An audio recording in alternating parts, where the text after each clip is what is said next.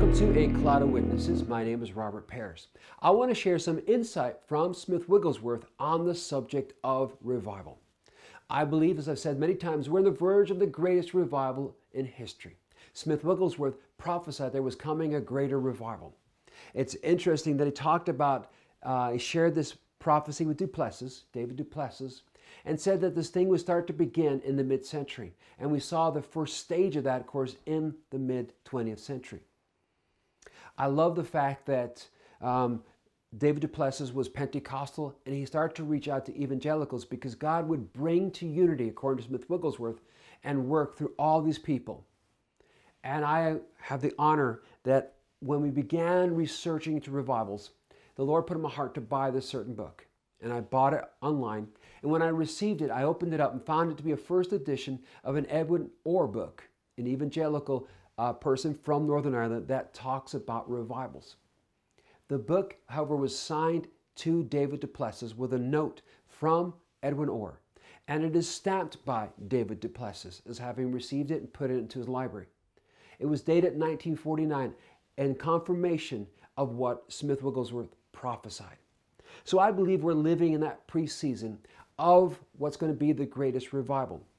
We understand what that revival is going to be like. So I want to share some insight from Smith Wigglesworth. He said, revival is coming. God's heart is in the place of intense passion. Let us bend or break, for God is determined to bless us. Let us bend or break. We must lay hold of that God wants revival. God wants to move in this generation because we see in the Word that there's always a harvest in every hour. And we are surely at the last hour, and Jesus is coming soon. And He's coming back for a harvest, and He's coming back for a church without spot or wrinkle. So we must bend or break. We, the church, which lines up with the Word, of course, in Joel chapter 2, where we're to rend our hearts, where we must be willing to change. So many of us are so proud and we think we have it. We must realize when the Holy Ghost turns up and He begins to move in this great revival, and it's starting, that we must change, not Him.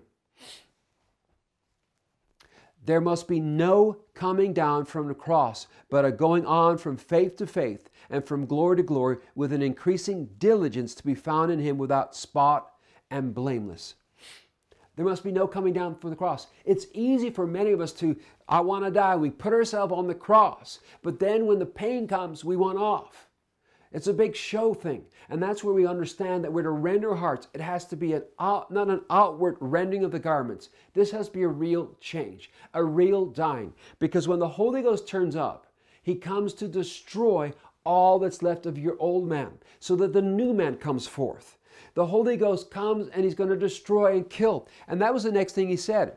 The seed has to die. And we know that from the Word. That the seed must fall to ground and must die if it's to bear fruit. And God is coming. The first thing the Holy Spirit turns up is to kill you. It's interesting that He would quote. He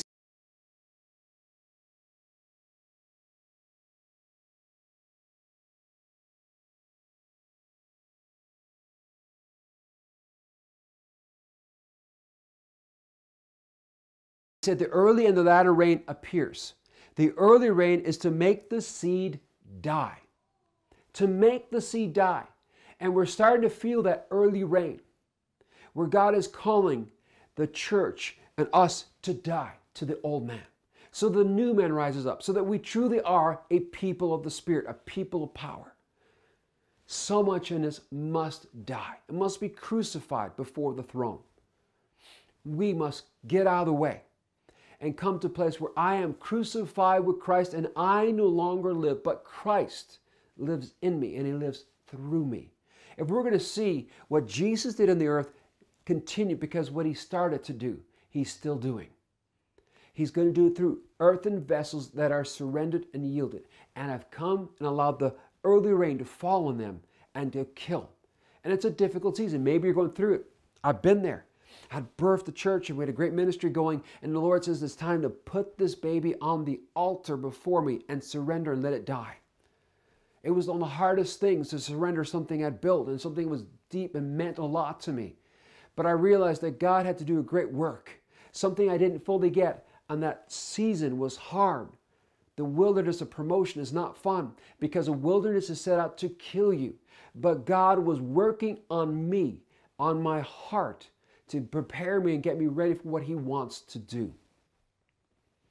And He said, the ashes of the great fire of consummation that will burn in the heart of the people, the word of the living God has come.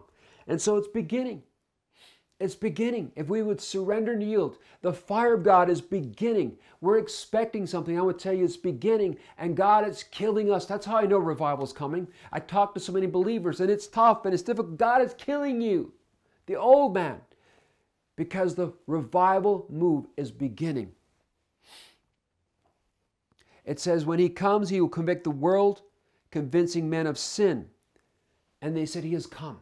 And one of the things that Smith Wigglesworth wanted us to understand, He has come. Jesus is when the Holy Spirit has come. He has come. He is on the earth.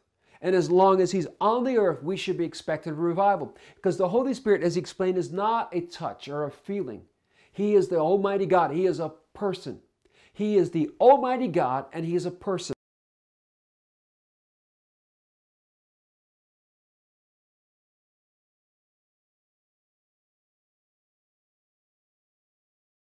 And He came here rushing to the battle when He was in Jesus. What did He do? It says that Jesus went around doing good. He was anointed with the Holy Ghost. And He went around doing good, healing all who were oppressed of the enemy. He came to destroy the works of the enemy. Because of the Holy Ghost, the anointing on His life, He walked this earth as a perfect man. He was perfect God. But He walked this earth as a perfect man in perfect surrender to the Holy Ghost. And we see in His ministry what the Holy Spirit was desiring to do based on the heart of the Father. Daddy God hasn't changed. It's still in His heart to see Jesus glorified, to see this generation experience the power of God. And so the Holy Spirit was sent on the day of Pentecost. He's still here. And as long as He's still here, we are to occupy. We are to lay hold of and press forward. One of the things I want to share that Smith said, I believe if you wait until you think you have the power after you receive the Holy Spirit, you will never have it. We're in this waiting mode. And God is saying it's time to go. The power of the Holy Spirit is within us, Smith said, but it can be manifested only as we go in obedience to the opportunity He has for us. And many of us are starting to see doors starting to open up just a little. And what the Holy Spirit is saying is go. Because when the Holy Spirit came, Smith explained, after you've received it, the Holy Ghost, it is go ye, not sit still, but go into all the world and preach this gospel. We come and we all want to sit in church. We want to serve and do all these things. When the Holy Spirit is saying, go, there has to be a go in us. And many of us, God is birthing into you these ideas and thoughts, opportunities. And it's time for us to step up to the plate and realize that the mission field is around us. We don't have to go to some foreign nation when the mission field is right here in the U.S. and in Canada and in Europe. They need to hear the gospel. There's a generation that doesn't know Jesus. And many people, God is putting in you some creative thought or idea. And God's saying, step forward, go. When the Holy Ghost, as you pray in the Holy Spirit, as you pray and seek heaven, something should stir in the inside of you. Smith explained this. I've come to encourage, to stir you. It's my heart as well. It's what's my calling. To stir you, to provoke you. So as you pray, something on the inside of you begins to grow. And as it begins to grow and you start to sense, flow with it. Go with it. God is able to move and steer a moving ship better than one that's sitting still. And we just want to wait. Wait here until we know. When God is saying, start, go in this direction. But I need all the instructions. Just go. I will steer you as you keep going. But what if I go wrong? What if I'm wrong? Stay and seek the Lord God like you've never sought Him. Pray and fast and go after it. Many people don't truly go after the Lord till they know that they know that they know. Then go. Then do. We easily say, well, The Lord's telling me to do this. We say that so easily and so casually that we've lost the honor and the respect and the fear of the Holy Ghost. To stand in His presence, because the Word said, Jesus prayed in John 17, sanctify them in thy truth. Thy word is truth. We don't like truth because, our opinion is truth. We have opinions and we say that, but there's an absolute truth that He has. It doesn't change. You can't go to Him, well, let me tell you my side. He knows it.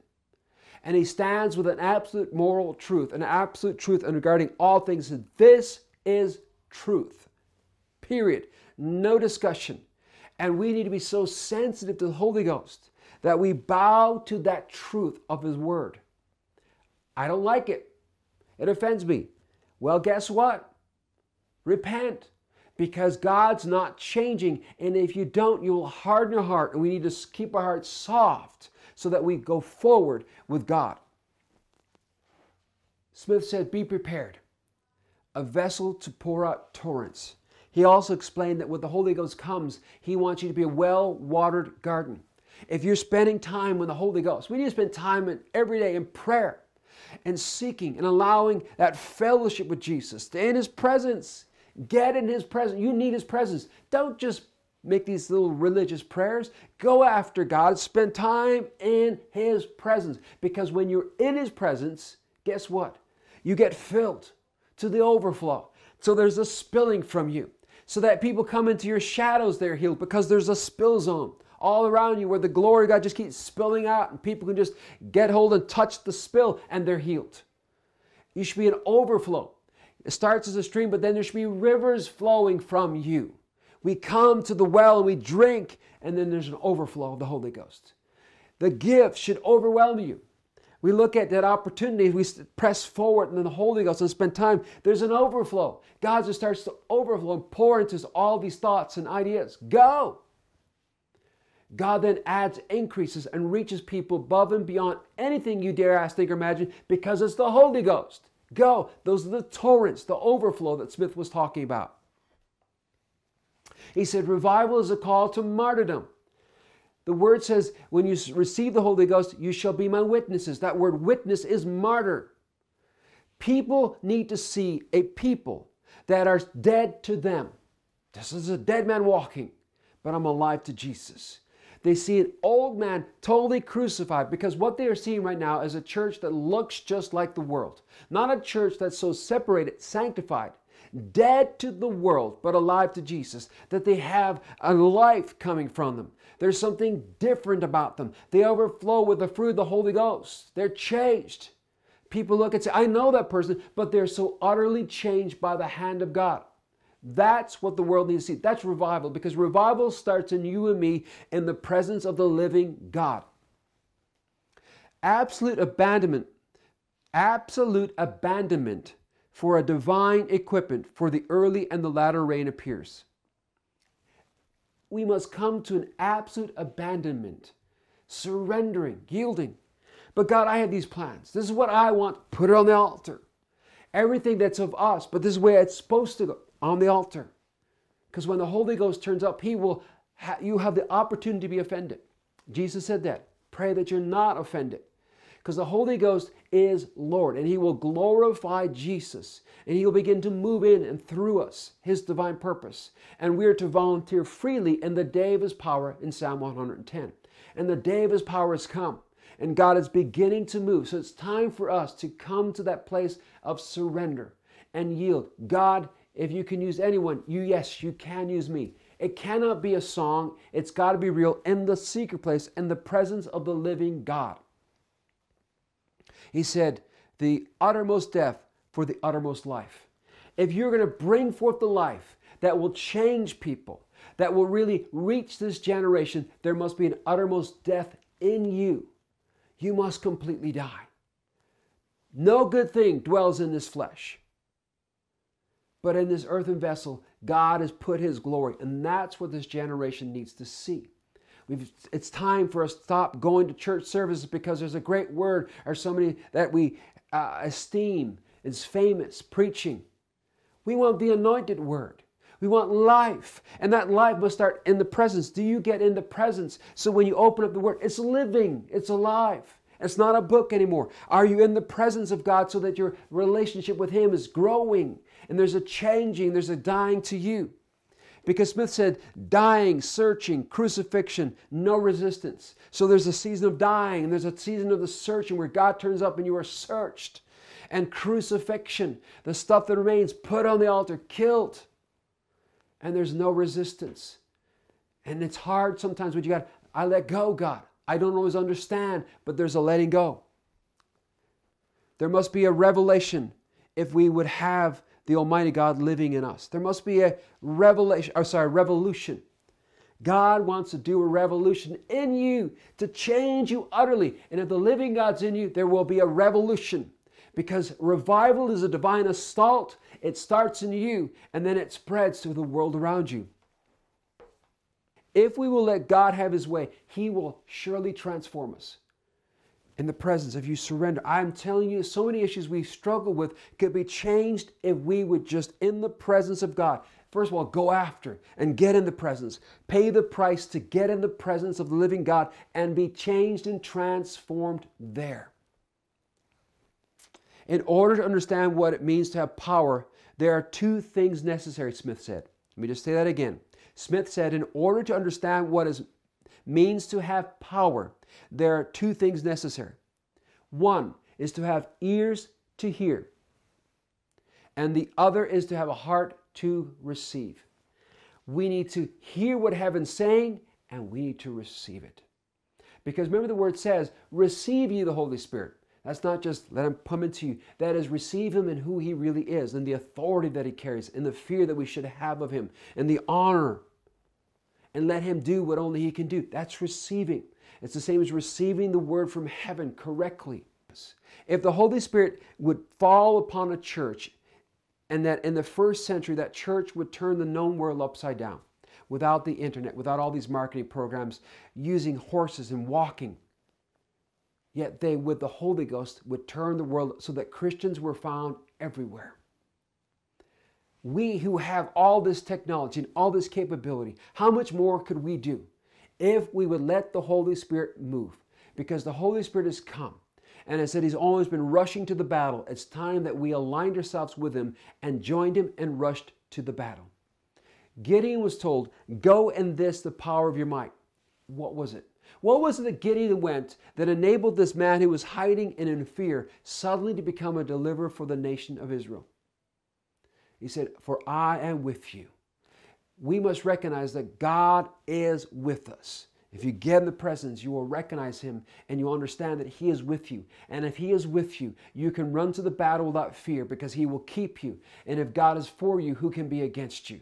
It's time the church spent longer in the presence of God, died to us because we must come to an utter end so that the life that God wants to pour in us overflows from us and reaches this generation. Well, I pray that you're stirred. I pray that you're encouraged. I pray that you lay hold of the Holy Ghost like never before. That you really enjoy and spend time in the presence of the living God. Go after it daily. You cannot afford not to have this fellowship, this relationship.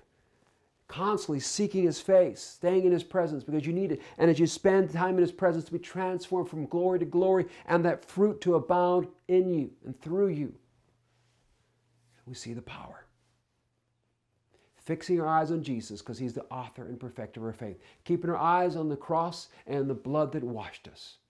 Well, I pray that you are blessed. I pray that you are encouraged. I thank you, Father God, for the Holy Ghost.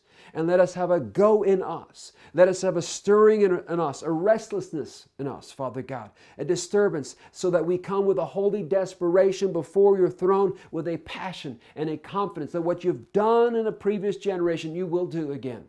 We come not in hope, but in faith, confident, Father God, of your word, laying hold that your word is truth and your word will not return to you void. And therefore we receive from you the breaking through. We receive revival in us. And let that revival go forth, Father God, and touch the world around us. It's time. There needs to be a harvest, Father God. One of the things Smith Wigglesworth said, I never wrote it down. I did. I would rather see one man saved then 10,000 people healed. We're all about, I want to see the manifestation. The greatest manifestation is to see someone's life convicted by the Holy Ghost and truly come to conversion. That should be the burden of our heart, to see this generation won for Jesus. It's time. We've been waiting long enough. It's time to begin to move. It's time to begin to step up to the plate. As we cry out and seek God and the Holy Ghost fills us, step out. And every avenue and opportunity the Lord will open, let us walk through it in obedience and let's see what God can do. This generation needs to know Jesus, and we've been called for such a time as this. So let us not fail this generation, but let it serve us. Let us serve this generation as all those in the previous generation served theirs. Be blessed, and thank you for watching in the name of Jesus. Amen.